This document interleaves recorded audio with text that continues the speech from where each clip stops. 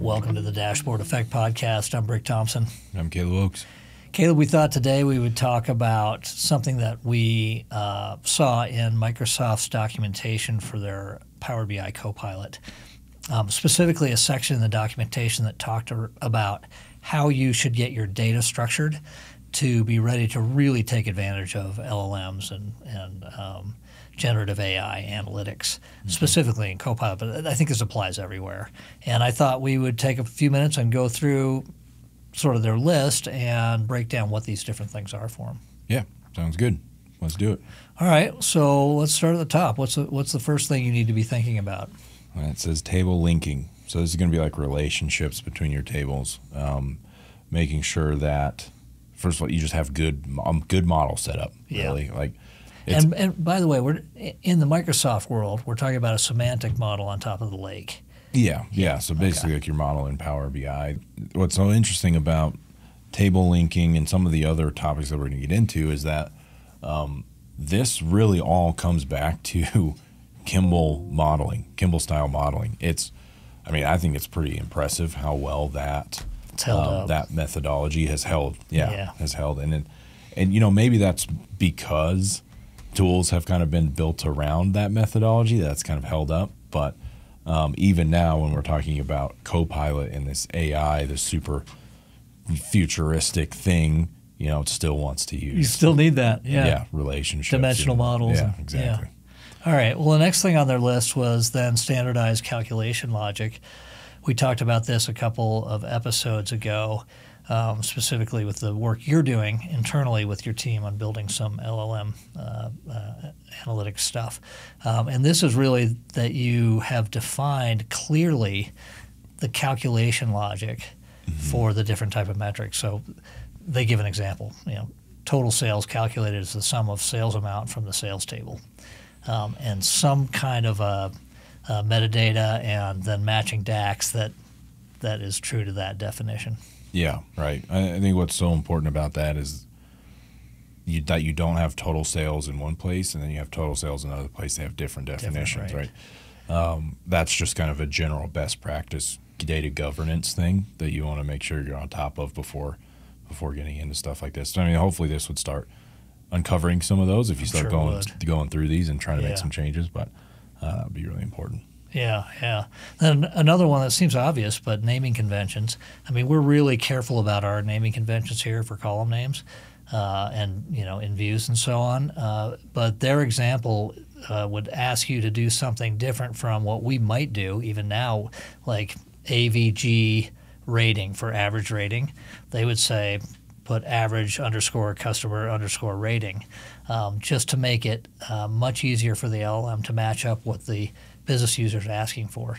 Right. I have a feeling in this example the LLM would figure out what AVG rating is, but it's a good point.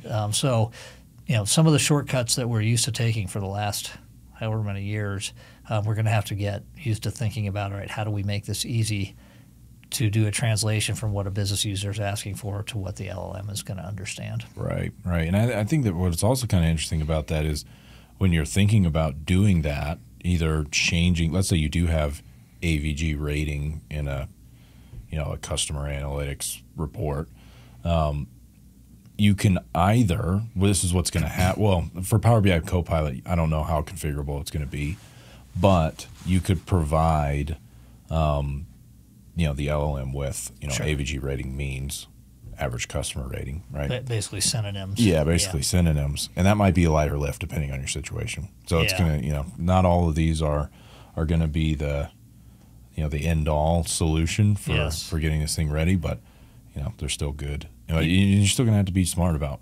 making this happen. You are, yeah. It's interesting. One of the first things that the Power BI Copilot preview is doing is helping you create synonyms for the old Q&A functionality, which that Q&A sucks. Yes, it hasn't been great. Yeah. I have a feeling it's about to get a lot better. All right. Another thing they talk about is having clear delineation of fact tables versus dimension tables.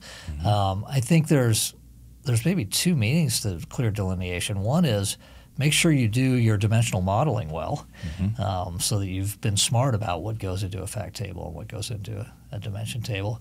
But also make it easy for the model, for the LLM to know what a table is. Right. Maybe something as simple as you put an F underscore in front of your fact tables and a D underscore in front of your dimension tables. Right, exactly. That's just best practice dimensional modeling right there. So, Right.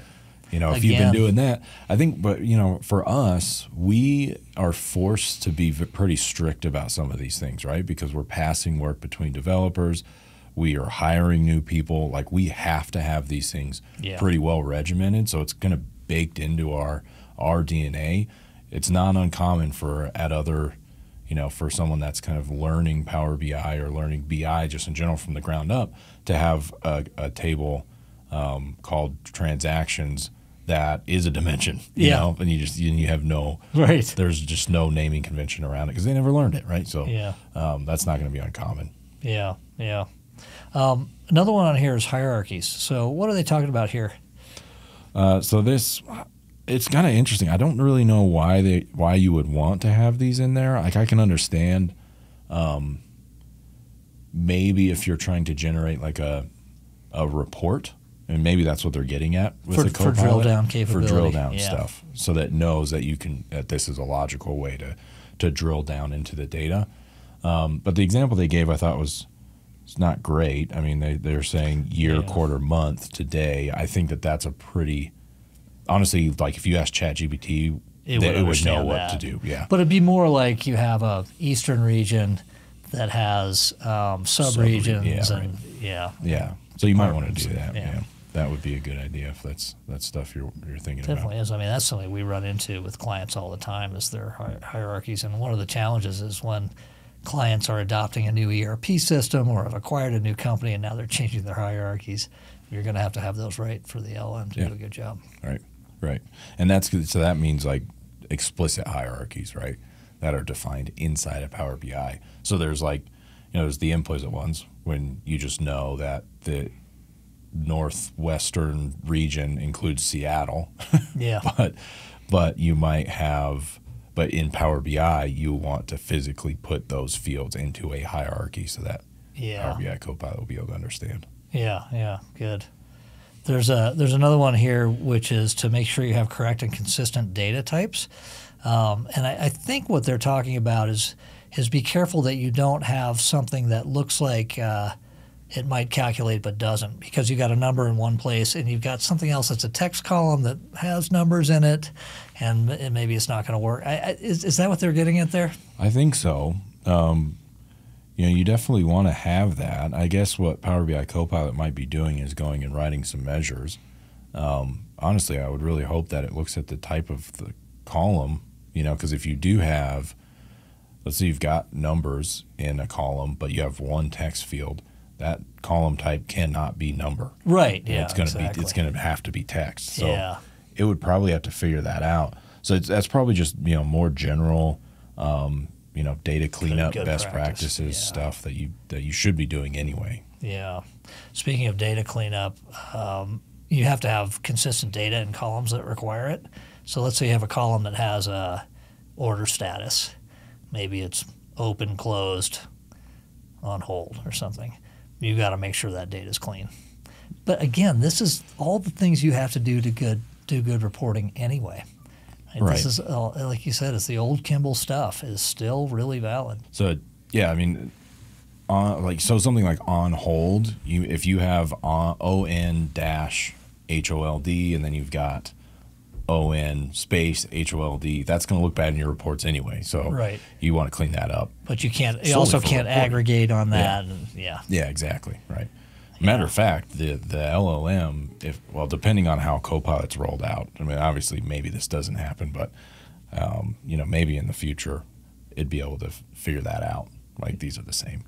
Probably. And stick them together. But I think there are going to be things that just get easier and easier over time. Yeah. I think to start with, we're going to need to give it every advantage we can. I mean, I think there's that risk of if you don't have your data set up well and people are not getting good results, they're not going to adopt it. Yeah.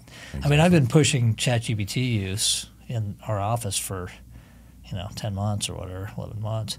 And it's been slow uptake, but all of a sudden with ChatGPT 4 and Plus and the MyGPT stuff and the being able to populate a prompt sort of behind the scenes so it knows who you are and what you care about to start with, all of a sudden adoption's gone way up. And I think it's going to be a similar thing here. Like if your data's good, adoption will be good from the start. Oh, for sure. Definitely. What other key things? Let's see. So it's got key performance indicators. So it wants to have, obviously your KPIs defined. And again, hopefully you've already got that if you're building reports. Right. That would be a good idea to put some of those in there if you don't. Yep. Here's one that I was not thinking about, but I think is really interesting: refresh schedules. So one thing that we put in all of our Power BI reports is a last refresh date.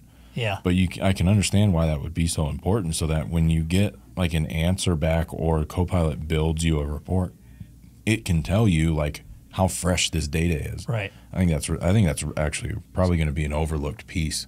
Yeah. But I could see it being very important. Yeah. Yeah. Interesting.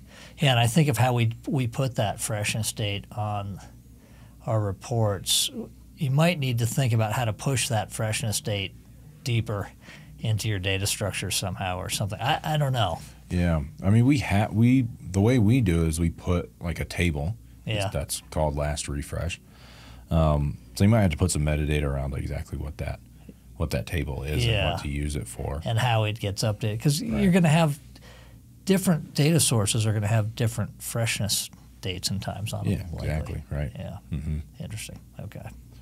All right. Anything else? Well, the last two are security. Obviously, you want the Copilot to be able to figure out who should see what. I think is what they're implying here. That'll be actually interesting to see how they do that. You would think that the person asking the question would just have their security already applied. Like, why would the Copilot need to know that? That'd be kind of interesting. Well, yeah, for Power BI Copilot. Yeah. For other LLMs, you might have to think about this though differently. Oh, for sure. Yeah. Definitely. Yeah. And then metadata, which we've talked about a lot. I think that's gonna be the most important piece, is making sure that you're explaining to the LLM, whether it's Copilot or something else, what it's looking at. It's like giving it the knowledge it needs to do a good job. And not just like an ERD. No. A relationship diagram. Yeah. Yeah. Interesting. It's fun. Exciting. Yeah, it is. That's actually really interesting. I wonder if there's going to be companies that pop up that will gather metadata about your stuff in the right way to then use these tools with. I'm sure. I mean, I'm sure we'll be doing that. Yeah, I mean that's one of our things that we want to do for our clients, right? Yeah. Let's get that stuff stuff wrangled just right. Yeah, exactly. Okay. Well, good discussion. Thanks. Yeah, thank you. All right.